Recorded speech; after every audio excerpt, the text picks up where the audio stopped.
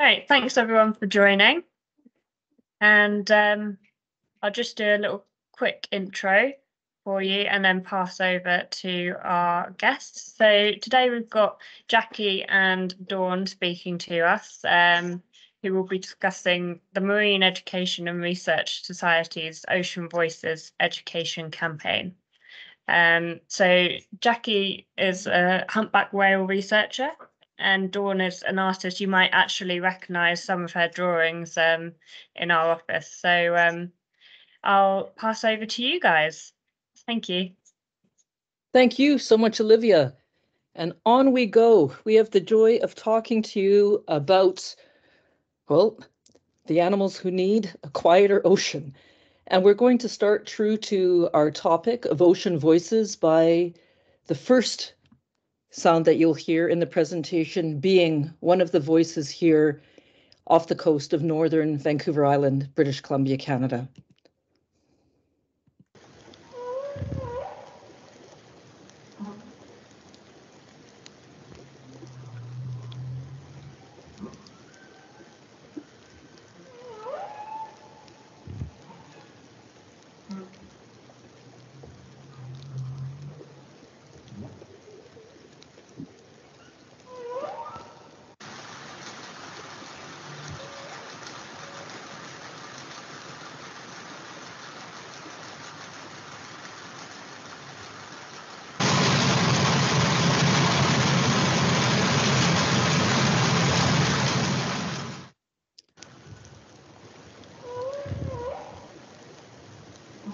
So I think that makes clear what we're going to be talking about and what the intent of our project is and why we have banded together with artist Dawn Dudek. So who are the two voices that you will be hearing today that are not marine mammals? I'm close. I'm aiming at being a marine mammal, both in terms of, thanks for laughing, Dawn. Yeah, in terms of blubber acquired and how often I am either on the ocean or in it.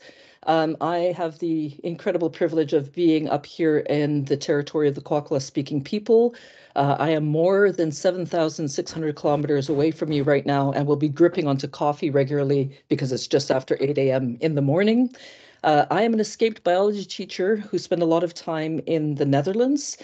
And then upon realizing when I was the deputy head of the International School of Rotterdam that I was talking about nature as if it were somewhere else, that I came back to British Columbia. I was born here, and that all I wanted was to learn from nature and make it count. I could never have foreseen that that would lead to being a humpback whale researcher. Initially, it was education in other forms, my deciding as well to become a diver, an underwater photographer to try to speak for why there's whales here in terms of the density of life, and those in Britain would understand this so well. There's a bias to warm water being where there's more life because it's easier to see. But if you can see it more easily, you don't have the planktonic soup to support everything. So that's a big package of what brought me back to British Columbia. I've been here for 25 years now, and there's one very small part of the planet where I know individual fish up to individual humpback whales. The origin story of our organization is that humpbacks came back from the brink. We only stopped whaling them in 1967. So that's who I am. And I go by the Marine Detective as well, which hopefully suggests the right humility in that I'm trying to learn from the ocean and make that count. And then the other human voice in this presentation, dear Dawn. Hi, I'm Dawn Dudek, and I'm a visual artist, and I volunteer for MERS and help them with their communication and messaging. And I first became involved actually with Blue Marine Foundation in 2019 through the Blue Edition exhibition at Andre Hamilton's studio in London, curated by Nico Koch. And then after I started volunteering with MERS, some of my animations were used in the Blue Minds exhibition. So this is a relatively recent project, Ocean Voices, and I'm also developing an animated short film called Oceanum Voces, which is an expanded version of this, which I'll talk about a little bit later. You can play the little seal animation, Jackie, if you want.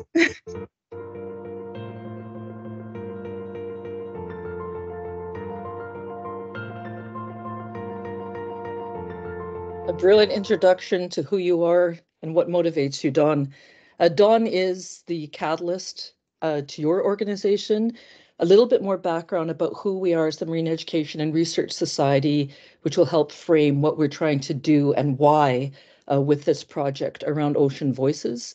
So we are an organization that we are both researchers and educators. So the research that we do, be it on the scars that indicate how often humpbacks are getting entangled, or on impacts of vessel traffic, that feeds directly into our education efforts. The third pillar that we operate on is that we also respond to entangled whales, dead whales, working in coordination with Fisheries and Oceans Canada. I could go on in explaining what our evolution is as an organization. This is only the one graph I show you. I promise some of you might be disappointed in that, but it does show what happened in terms of what we never saw coming and the gap that we're trying to close. So humpbacks were whaled. We never used to see them. A group of friends then saw the humpbacks starting to come back, and it simply wasn't acceptable not to know who they were. Yeah, just to go, oh, look, it's a humpback. We wanted to know who they were. Would they come back? When was their age of their first calving, and so forth. When we got really serious about this, in the entire year in the area indicated here in yellow, we only had 7 humpbacks in the entire year. It is now over 100 in the same year. So there is this growth in the population post-whaling, but it is also the case that the whales are shifting from somewhere else. A paper was just researched yesterday that we were published yesterday that we were part of, that also indicates what the shift and decline might be because of warming oceans as well. So since then, we're trying to close this gap. And who are they? We're the coordinators of the entire effort on our coast for those who are cataloging humpbacks. And the reality is, as you have more humpbacks near the coast, you have this very fortunate second chance to have a large whale back. But there is this unknowing about the whales, in that in the absence of big whales along the coast of British Columbia, it seems that boaters have come to equate whale with orca. And as the big dolphins they are, they behave so very, very differently. Our work now has become to try to educate on the risk of entanglement, on the risk of vessel strike, and of course, there's also very real human safety risks associated with that. So as educators, a very big part of our work is then to try to compel boater safety, but also compliance to the rules. And it's become about both the safety of the marine mammals, but also the safety of people. And we are developing an online course that addresses both of these, because in terms of how our government operates in Canada, you'd never get the meeting in a government course of the animal safety and conservation piece and the boater safety piece. And what we're doing with the work with Dawn will feed into that online resource. Showing you a ridiculous photo here of me and my beloved colleague. What the heck is this about? I could go on more about what we're trying to do and how ocean noise fits into that, and how collision and, of course, ocean noise are very much intertwined with one another. But I'm speaking to people in London right now, or at least in England. So I'm going to share with you that in our evolution, what we also never saw coming is that this guy, Sir somebody or other, has actually, we were involved with Planet Earth 3 in episode 7, the human episode, and that the importance of whales was addressed within that. And mind-blowing to us is to have then filmed with the BBC over 2 years. And I'm not going to show you the section in the episode 7, but I will dedicate 3 minutes here to how the BBC has helped us, the Natural History Unit, in putting together this web resource that in part addresses ocean noise. So not narrated by Sir David, the voice of God, but here you go as in part of what then is going to feed into the Ocean Voices campaign.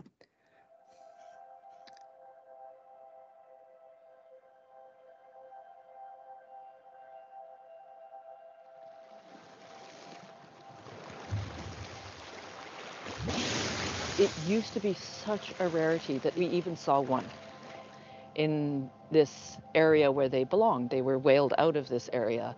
I can remember seeing the first two together, and that it brought me to tears, because it was such so moving to think that they might be making a comeback despite everything that we had done to them.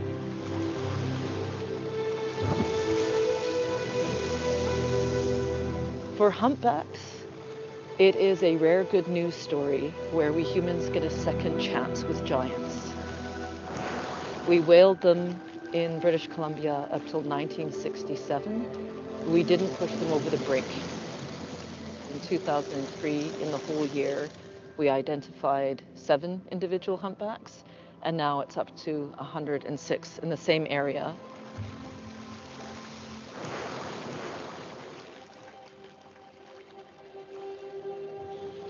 We're only just discovering how important whales are for the health of the whole ecosystem.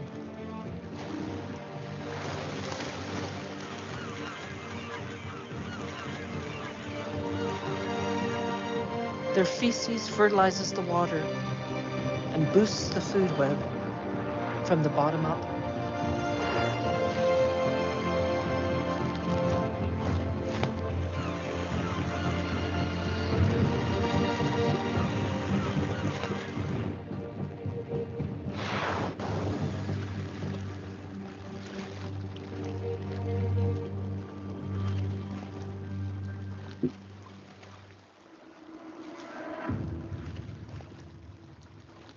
There is the realization that there's still many ways to kill a whale. The threats that humpbacks are facing are certainly collision, entanglement. Those are very direct impacts to them, and also impacts of noise.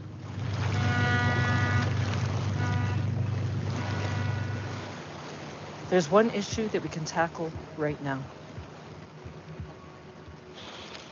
We have such great concern about collision between boats and humpbacks.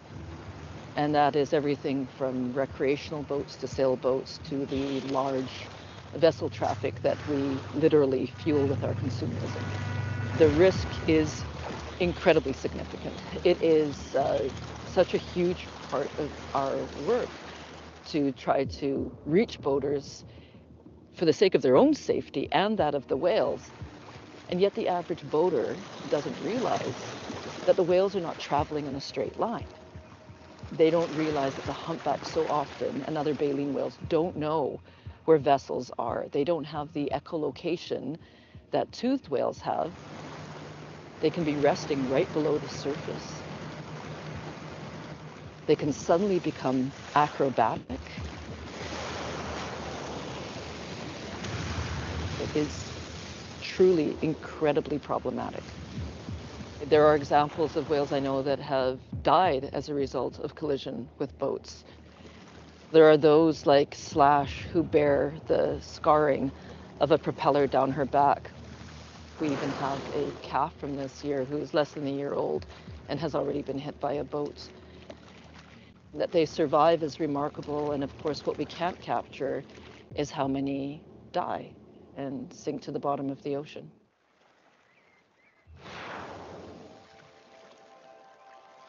The solution is education. The solution is education.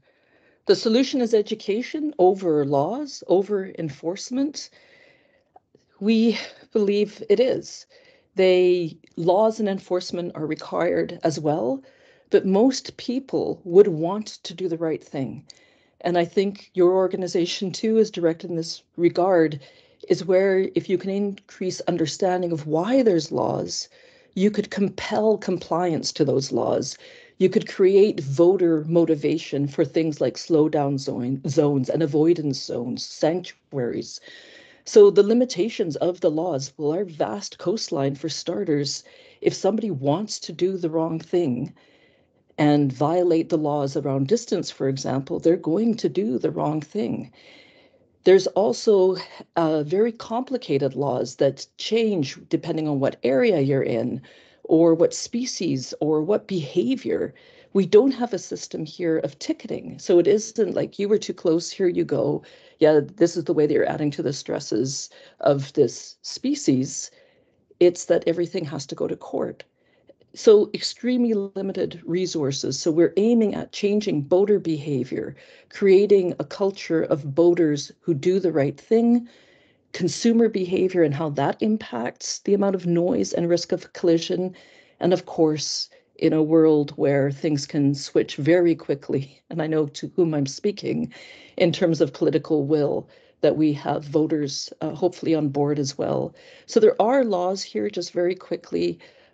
We had them significantly amended where there are things specified like don't swim with, don't touch, don't feed. And then included in that is minimum avoidance distances. But you can see here, yeah, there's one distance for orca, killer whales, then another distance. Oh, but wait, if they're resting or if they have calves, and the average boater does not know that, yeah, it's a different distance again.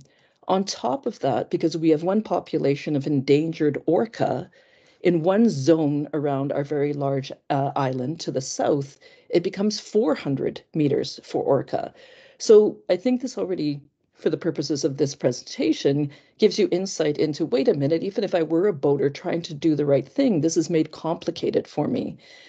Measures to also try to help the recovery of this endangered population of orca also does include slowdown zones and an area as well that is a no-go zone, two very small areas that are no-go zone for recreational vessels.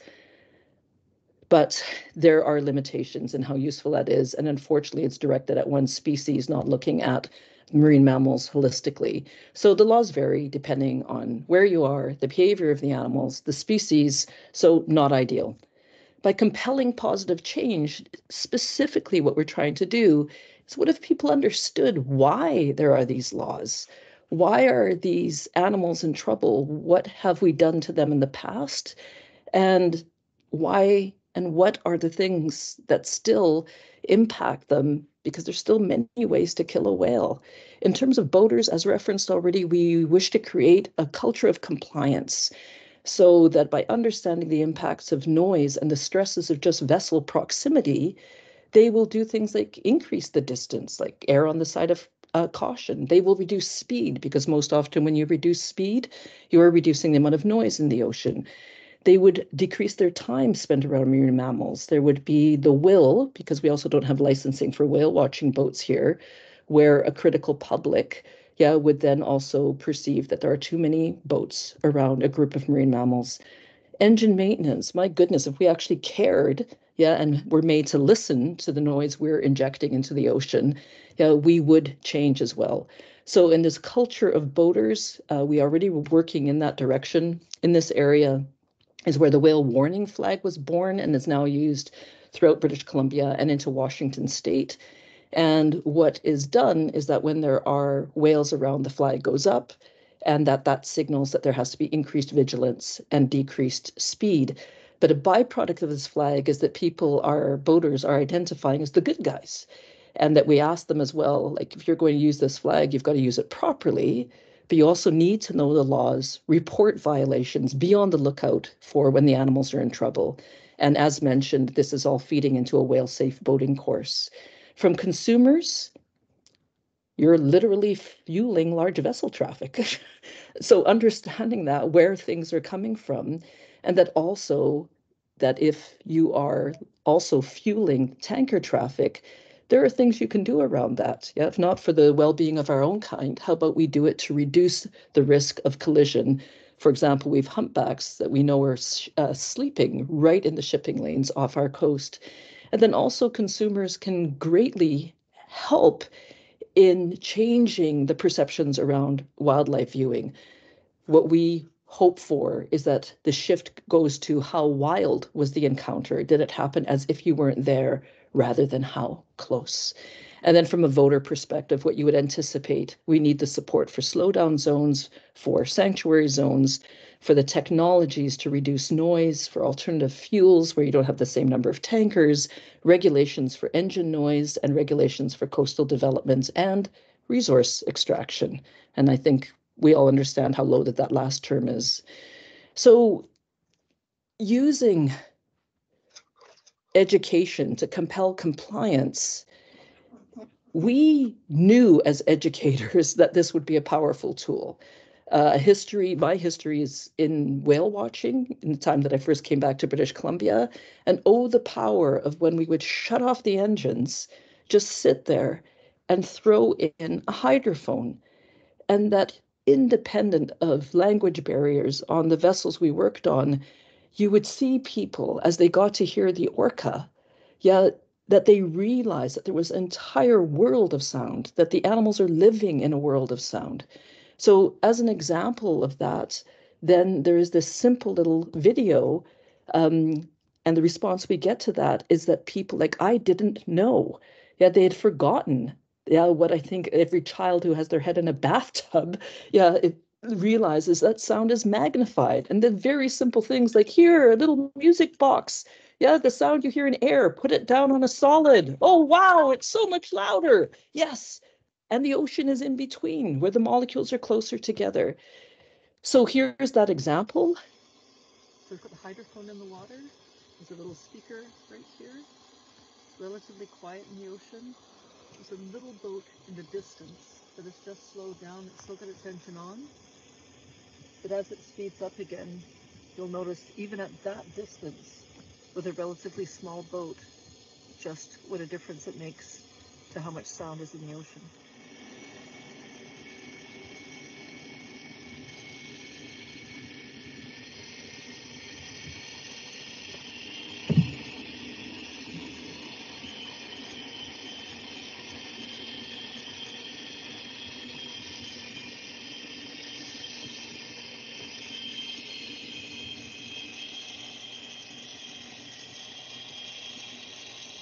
So we can increase awareness of how much noise we're making out of the ocean. Then we have to couple that to how is it disturbing? Well, marine mammals, again, live in a world of sound for everything to do with communication, to targeting out through echolocation, whether it is a Chinook salmon over a sockeye salmon. It has to do with socializing, even recognizing degree of relatedness, to avoid being eaten, yet to know where your prey is. Entirely a world of sound. So now I want to switch then to some examples of this, the ocean voices of our big marine mammal neighbors here. As examples then, and the far more compelling thing than my voice, in why you would want it to be a quieter ocean. So here very quickly off the coast of British Columbia, there are 4 different populations of orca that do not mate with one another. Yeah, the way that it works with orca globally is the biggest helpful concept is that they don't mate with one another because they have to retain the cultures that work for the way that they feed within the ecosystem. So, for example, then we have 2 populations of inshore fish-eating orca. I won't go into the detail of why resident is erroneous. Yeah, but they are incredibly reliant on Chinook salmon. Yeah, the biggest, the fattiest salmon. There is then a population of mammal-eating killer whales. They are called Biggs killer whales. And yes, they are bigger, but that's not how they got their name. That's named for a researcher. And you can imagine that along the coast, your easiest snack is going to be harbor seals.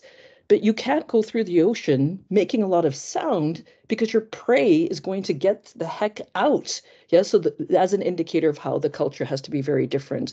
And then a species that is more often out in the open ocean, or a population that's more often out in the ocean, are the offshores, and their diet includes sharks. So 4 different populations, they don't mate with one another, they have different languages. But at the level of then one population, the northern resident orca, the ones that are most often in the area where I am right now and where we are based as the Marine Education Research Society, the culture that you are afforded on fish is very different than if you were feeding on marine mammals. So if you're feeding on fish, fish have really bad hearing. So you can afford to go through the ocean, click, click, click, click, click, click, click, click, click, yeah, over here, share food, yeah, and that they're calling to one another. In fact, the way that they organize themselves is that every family sounds different. So they are unified by sound. And there is no coming into the family other than being born into it, and there is no leaving the family unless you die. They are always together. You never get mummy, daddy, and baby together. So unified by sound, and that they can even judge degree of relatedness by sound. So here are the examples of this. At the level of family or matriline, they sound different. It's a dark ocean. They have excellent eyesight, but the reason you need sound in a dark ocean, yeah, either at depth or because of the thickness of plankton, yeah, is because your eyes often can't see as far as you need to. So here are sounds being made by one of the dialect groups within this population.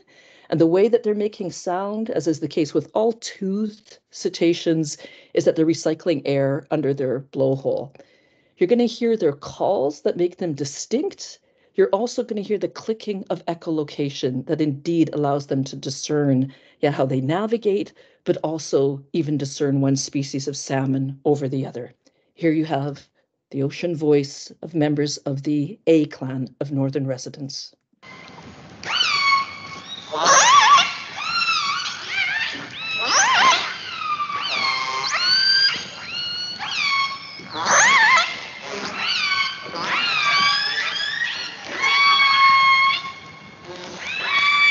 There's the clicking of echolocation or biosonar. So the way this works is that, of course, the orca can recognize one another, but even at distance here, they can determine degree of relatedness. And to emphasize this, the way it works then is if you sound exactly the same as an orca, you're members of the same family, you do not mate with one another. If you sound really different, you don't mate with one another, because then you're a different kind of orca with a different kind of culture. But if you sound a little bit different, and this is tragic, I realize, it is sexy, yeah? But nobody leaves the families to mate. The families come together and separate, and the calf learns the dialect of their lineage. So here's an example. A clan finds G clan super sexy. And the reason why is because they sound really different. And for the rest of your life, you'll be able to recognize this other grouping of northern resident orca because they've one very distinct call, like a donkey. You'll recognize it here.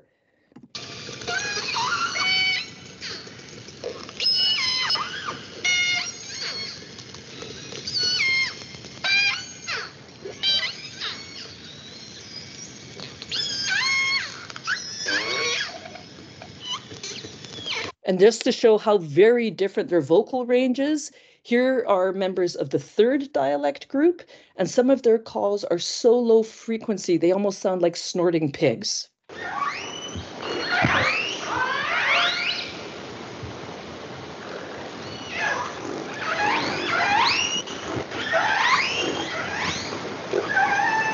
So yeah, we hope people don't want to disrupt all of that's going on. What if you were a mammal-eating killer whale? Well, look at this little seal's face. Yeah, it makes complete sense that these orca are not going to go around making a lot of sound because it would be like ringing the dinner bell. Like, oh no, the last time I heard that sound, Bob died. Yeah, not a good idea. They've got, thanks, Don. They've got to be quieter if they're hungry. Yeah, so things like in this epic photo that you see here, this is a mammal-eating orca coming up underneath a Dall's porpoise. The Dall's porpoises can go 55 kilometers per hour. Yeah, the acoustics of porpoises have actually evolved to be outside of the hearing range of orca. So the big killer whales, the mammal eaters, have to actually hear just the sound of the movement of their prey. So ocean noise is masking their ability to find their food. Yeah, so they all have one language, and here's an example of that.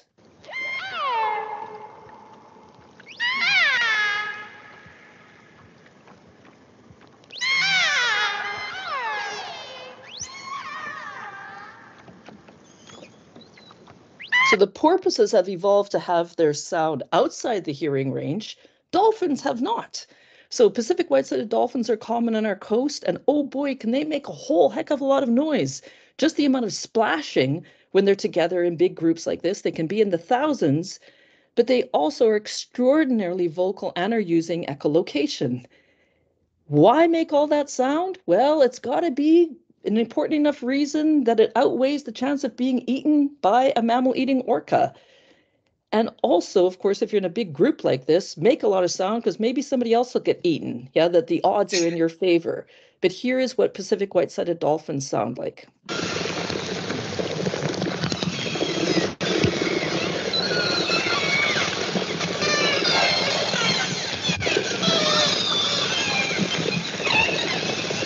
So in their case, yeah, the sound is important for all the communication, coordination, yeah, the working together as they do in so many ways, but also that they could hear their predators coming. Pacific harbor seals, favorite snack, easiest snack of mammal-eating orca. If you're going to make sound, it better be worth it as well. So a relatively recent discovery is that harbor seals, rather than the likes of sea lions that are establishing territory on land, the males are establishing territory in the ocean. And the reason I'm laughing is I'm reflecting on, I got an email from somebody, if you call yourself the marine detective, you're going to get questions like this about, I hear a sound under my sailboat, and had a hydrophone in the water. What is it? Is it a monster? This was actually somebody who was afraid. And what it was is a male harbor seal establishing territory during mating season. But here's the sound so that you can understand why this would be unsettling.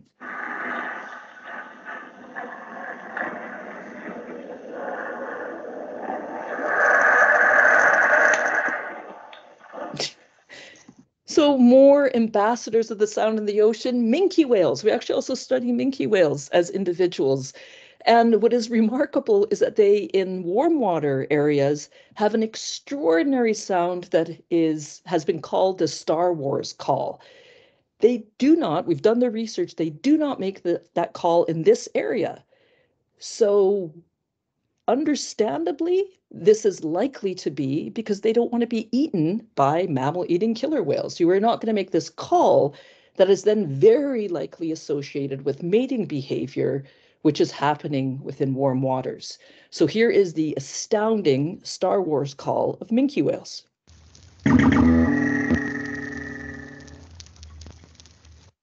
Astounding, indeed. Gray whales. We get here people disparaging gray whales. They look like floating rocks. Yeah, floating rocks. They're in terrible trouble, some of the members of this population, whereby we should care. And that, of course, noise is one of the stresses that builds on them. But if you get to hear a gray whale, they have this astounding vocal repertoire, but here is my favorite call and what appears to work really well for the purposes of education.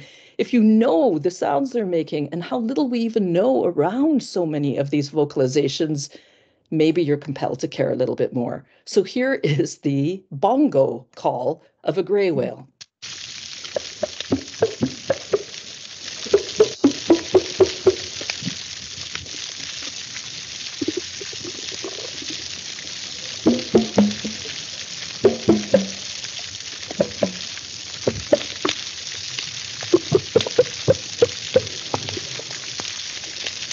Also hear invertebrates in the background making sound. It's not about the marine mammals, Dawn. You know this. Yeah. The way that the baleen whales are making sound, by the way, is from their throat area, from the larynx. So then the species that we actually study as an ambassador for the importance of reducing ocean noise, pointing out please that not all humpbacks feed in the same way. We so often get, oh yeah, they bubble net feed, they work together, release bubbles from their blowhole. Yeah, in areas like where I am right now, there is so much currents that were you to try to use expanding bubbles as a net, they'd get blasted away. So we have all these remarkable other strategies, and humpbacks, they're of course not just randomly going around our coast, they're coming back to specific areas where they know how to feed with different strategies. They know the tides, they know what prey is there. But the famed group bubble net feeding does involve vocals. So boring infographic here, and then I'll play the video. So the way that it works is that one of the whales in a team, and it's the same team coming back year upon year, and this happens from the northern end of our island all the way up into Alaska. Back they come from the breeding grounds, and one of the animals is a caller, woo, woo, making a call that was believed to be about coordinating this behavior. Yeah, that it serves like a referee's whistle. But so remarkable is that there is now the theory that it is also about concentrating the herring, the prey, because that frequency is making the swim bladder vibrate. They become more agitated and ball up even more. And research that supports this is that there are orca in Norway that when they feed on herring, they're making the same frequency call. At any rate, bubble net feeding, how does it work? There's a collar, pretty clear what the herders are doing, go around the fish as a way to keep them together. One of the whales releases then from their blowhole bubbles that expand as they go up. And then it's a really good idea to all have your own position in the nets so you don't ram heads on the way up. This is a video showing that behavior. You'll also have empathy for our work to try to reduce collision, because you will notice there are no signs at the surface with this feeding behavior of whales being right below the surface. We have a hydrophone in the water. We had the hydrophone in the water for already about 3 minutes. You'll hear the calls. You'll see some animals skidding back and forth at the surface. Those are Dall's porpoises. But here you have the incredible importance of acoustics to the humpbacks who group bubble net feed.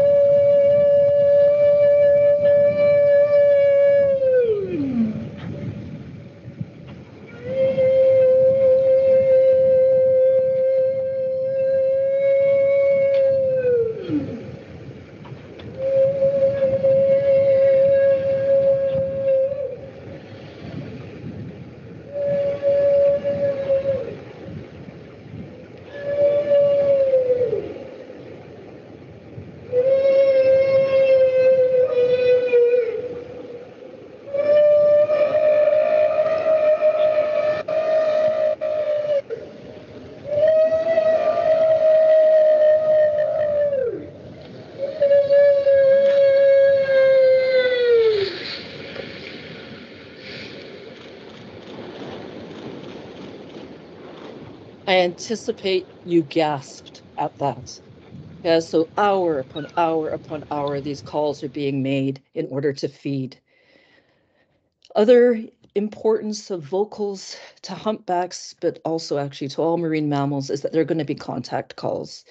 And that those sounds, if you are on the menu of mammal-eating killer whales, are going to be very, very quiet in order not to alert your predator to your presence. So here's an example then with humpback whales.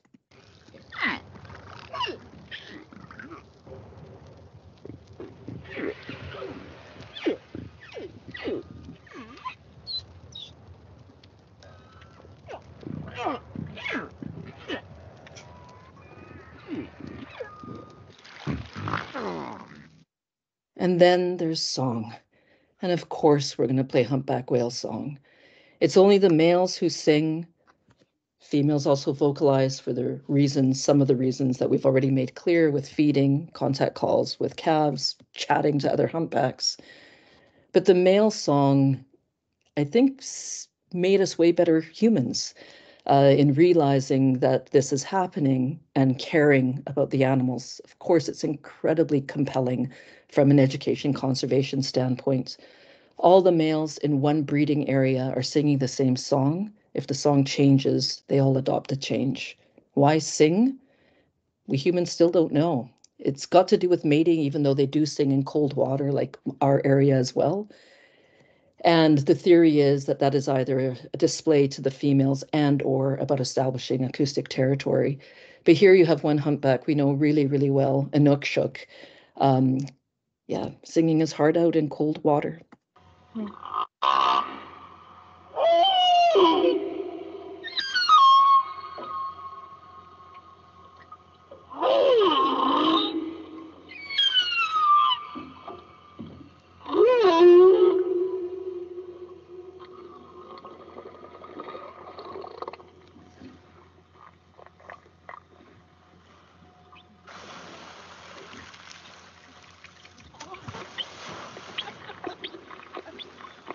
And again, no signs at the surface that you've got a humpback singing right below the surface.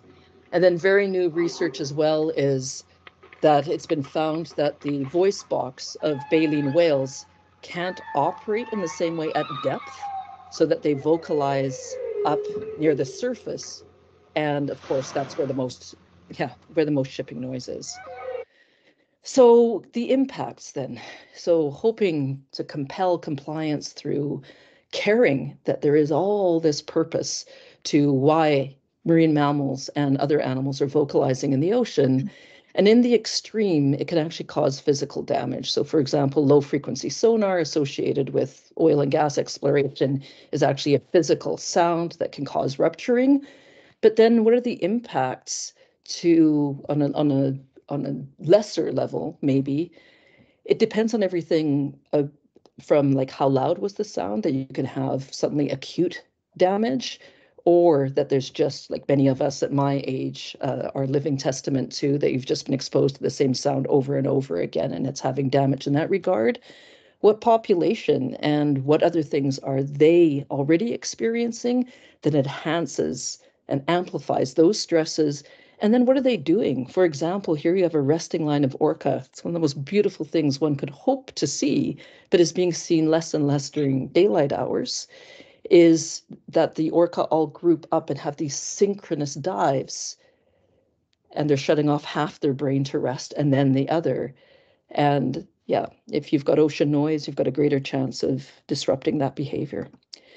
So I want to make the point too, though, it's not just about the noise, even just the presence of vessels. Often you have kayakers or other paddle propelled craft thinking that they're more benign. There's research supporting that even just the presence of any vessel can disrupt behavior. You can certainly imagine how it disrupt, like in this case, it was a mammal-eating killer whale trying to eat a sea lion, and these paddlers came right up to it. I would never do that. Yeah, but if you've got animals that are trying to nurse, rest, etc. So it's adding to the stress. And then an example, then so important to realize as well, and with you as an audience, I'm using the big difficult words of cumulative and synergistic, but it isn't just, for example, this one boat going by these orca just once. It is boat after boat after boat, but also it is layering on top of the other stresses they're experiencing. So for example, with those endangered population of orca, what research supports is going on with them is that if you don't have enough Chinook salmon, you are burning up your fat. And that releases human-made chemicals, both historic and new ones, that then impact the ability to reproduce and to fight off disease. And then the presence of vessels and noise from vessels is ramping up the stresses and impacts of those two other. So those are the realities of how things interact, how the animals are using sound. You get where people, in trying to see a silver lining of, for example, the COVID-19 epidemic, is you'll have people say, yeah, but we were quiet then, weren't we? And the whales were happier. Were we quieter? Most of us got online and shopped for things from far away. But there was one area where there was some insight resulting from a quieter ocean, and that was up in Glacier Bay in Alaska. They have been recording the vocals of humpbacks for a very long time. With COVID-19, there were no cruise ships coming up to that area, and the ocean was much quieter, 3 times quieter. And what they found is that the humpback whale calling changed, but we don't know what that change means. There is another time that we humans went quiet in the ocean, and that is associated with 9/11. And there's actually more insight gained from that time. So after the terrorist attacks of 9/11 back in 2001, for security reasons, no shipping allowed. And there were 2 studies going on the east coast of Canada, one looking at noise levels, and there was a researcher already looking at, with coincidence, at the stress hormones in endangered North Atlantic right whales. When those 2 things were brought together, when the ocean went quiet, be it ever so briefly, it was seen that when the noise level went down, the levels of stress hormones within the whale's poo also went down. And that this is evidence for the exposure to shipping noise being associated with chronic stress in whales, and in this case, the rarest of the rare, a very endangered whale species. So that's enough of the science and educator's voice.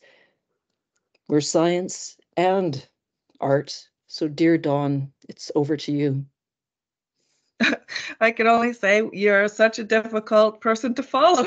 It's like, I'm sure everyone agrees what a amazing presentation that was, Jackie. I'm always inspired, and that's exactly the reason why I do what I do. And I'm so passionate about making work that can help communicate issues around ocean conservation. When I took your the MERS Naturalist course, one of the things that stood out to me was that you protect what you love. And when I make my work and I'm passionate about what I do, I felt like hopefully by sharing that passion that people and viewers would be able to feel something and be motivated to change or to take action or learn more or just share some of what they've learned, like hopefully what we will do today. So I guess I just think that that's the beauty of artists and scientists combining to be able to find different ways to communicate. And I mean, I was just sort of so moved by working with you that I actually physically moved myself to Vancouver Island and to Campbell River to immerse myself in this incredible environment and to learn from you. And yeah, I just can't get enough, and I want to continue this work. And so these two animations that you're seeing today are also part of a bigger project that I'm working on with Nico, and it's basically an animated short film, so a 10-minute version based around the impact of noise, and not only how this noise can impact marine mammals, but also invertebrates and how it can affect the whole food web. So the idea is and the look and feel is very similar, but we're going to develop more of a soundscape, and we're going to have some spoken poetry. So I'm working on that now, and you know, as always, trying to find funding and sponsorship, and just slowly work on that as well as other projects. But yeah, so that's a little bit about me. Thank you so much, Dawn. We started with one of Dawn's animations. We're going to end with one of Dawn's animations. These will feed into our online boater course. We've not put them out into the world widely yet, but as we hope, we've made really clear that the intent is to use the ocean voices in order to compel compliance and for us to be better humans. So leaving it now to the final voice of some of the fish-eating orca, and you'll recognize which group this is. Whales live in a world of underwater sound. They depend on sound to communicate, to find food, to stay in contact, to navigate, to socialize, to choose mates. Sound is magnified in water. Boat by boat, we add to the whale's stress.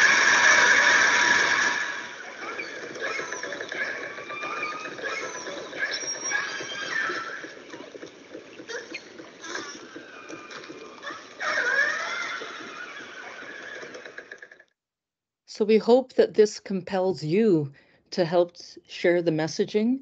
I can follow up with an email. In both cases with the animations, the sound is coming from Orca Lab in our area, where you can listen live to humpback singing, for example, or the orca going by. So please follow us, on social media. If you are on social media, help expand the reach of the animations and other messaging that you support as well.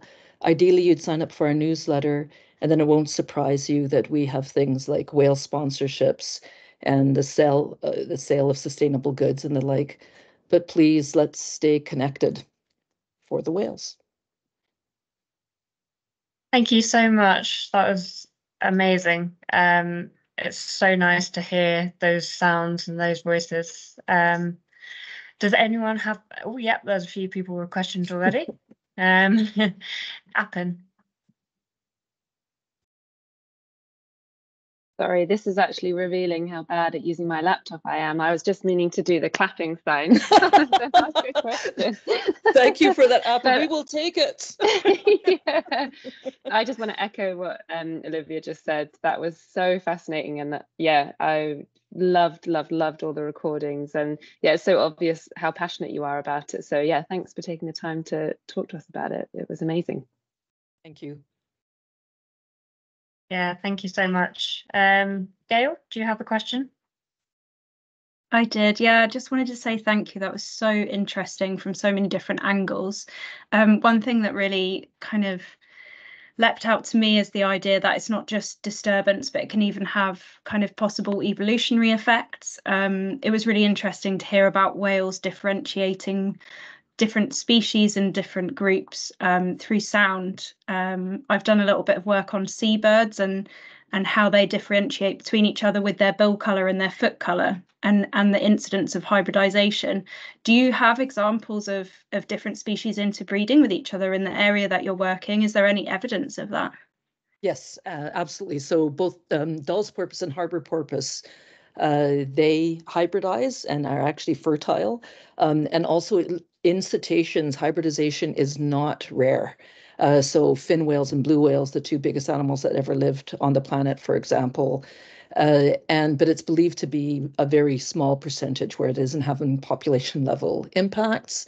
And in fact, there is this, some of you may have, this information went viral. There's the 52 Hertz whale. Yeah, Hertz as an Hertz, where it's like the loneliest whale. Yeah, some of you are nodding, right? So there's this whole like, oh my God, there's one single whale out there making this one call that nobody else is making. It's now believed that that might be the sound that hybrids make. It could also be that so it's not just the loneliest whale. And why can we humans not care about populations rather than just individuals? But at any rate, it could also be that this is a call that is necessary because of impacts of ocean noise. So that research hasn't been solidified, but that may be a hybrid bluefin whale. That's super interesting. Thank you. Thanks, Gail. Marina. Hi, yes, thank you so much, Jackie and Dawn. That was incredibly moving and inspiring. I think hearing the sound, as you say, must be so emotive from an educational aspect because it just completely hit the heartstrings. And also, incidentally, my grandmother lived on Vancouver Island, so it was very lovely to hear about it and see the space. And I just hope that boaters listen up and that things can be changed. And thank you for all the work you do. Thank you so much, Rena. Thank you all for making it feel so worthwhile. Like part of the, what is it? The privilege of being here and learning in the way that we are is this is an area that's still relatively quiet sometimes, right? Even in southern British Columbia, there's so much boat traffic that the examples of the vocals that we played for you can't be gained from those areas. So all along our coast now is like, we have the government perspective that we can have endangered marine mammals, but tankers too. So there is this urgency around setting up a network of hydrophones that are all calibrated the same way to capture the impacts of noise.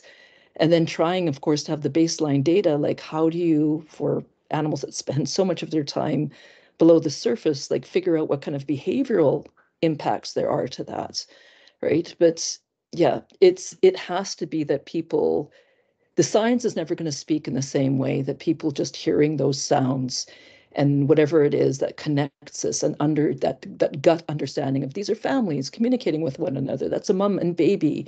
Yeah, oh no, that porpoise is going to get eaten. There's so much we can do with regards to consumer voter behavior and how we operate as boaters as well. Yeah, it's not difficult to make engines quieter.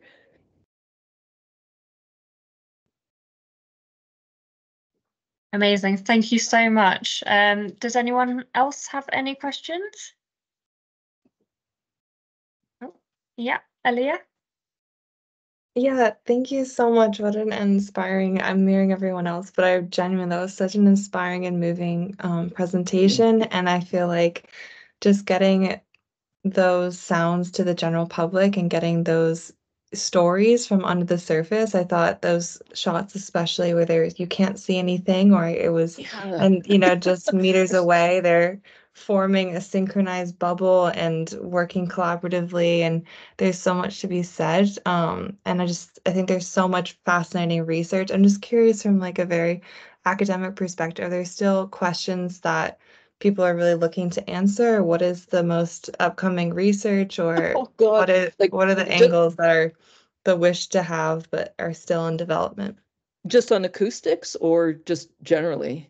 I think in that specific region with the whales, that you're looking at. So unfortunately, in like that gap I referenced, right? Like we're trying to close the gap. And so much of our work is directed at threat mitigation. While, for example, nobody on Earth knows why humpback males sing. Nobody on Earth knows how baleen whales find their food. Could we? I'm okay living in the space of not knowing, because I think having humility is so incredibly important in how we interact with the natural world, right? We don't get to know it all. We don't, ingenuity is not the solution for everything. But our work, instead of those big questions like the associations between animals and all that kind of thing, it is all drowned out by the need for proving conservation. In our case, the humpbacks in British Columbia are recognized as one population with a very low level of protection. As soon as they cross the border, they're recognized as three populations, and two of which are like at risk. The way that funding flows, which I know is the case for you as well, is that it is with those animals recognized as being at risk. So part of our world, and where we're trying to like fund it ourselves and close the gap, is things like these can't be perceived as one population. They're going to different places to mate. How does that make one population? Or that we have to, because the way that humpbacks and other baleen whales work, they don't associate in families like the orca do, where absence of an individual not in their family equals dead. So we have to try to like give some sort of indicator of how extreme the threat of entanglement is, because we humans also love like, oh, look, the humans saved the whale. Yeah, that's the solution. No, it's not.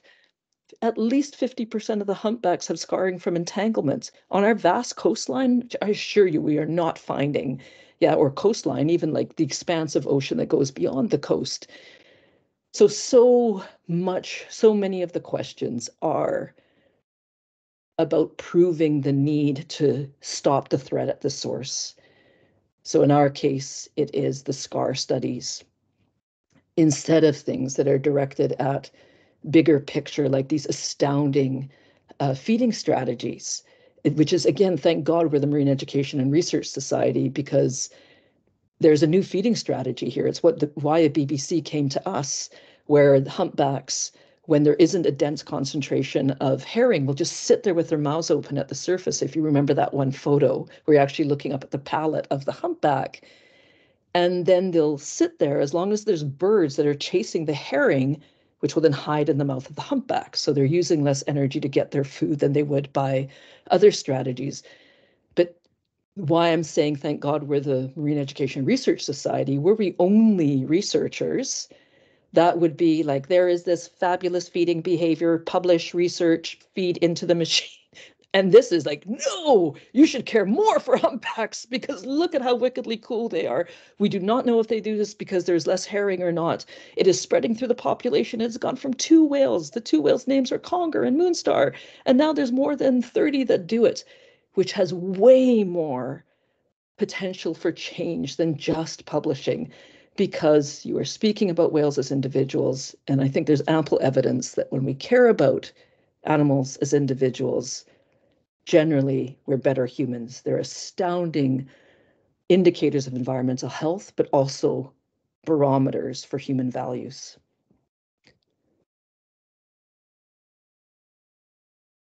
Thank you so much.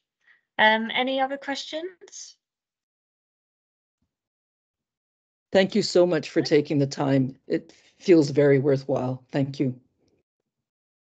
Thank you so much, Jackie, and thank you, Dawn, as well. Thank you. And yeah, we'll Take keep in care. touch with you. Thank you, Olivia. Thank you. Thank you so everyone. much. Thank you you. so much. Okay, Bye. bye. Bye. Bye.